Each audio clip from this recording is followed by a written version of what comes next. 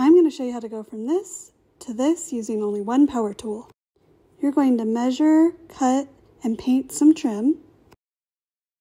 Then you're going to measure some paint sticks, cut them down to use on this project. Then we're going to use some Gorilla Glue to put down the trim. No nails here. Then we're going to draw a line down the middle of the filing cabinet and start to lay out our pattern.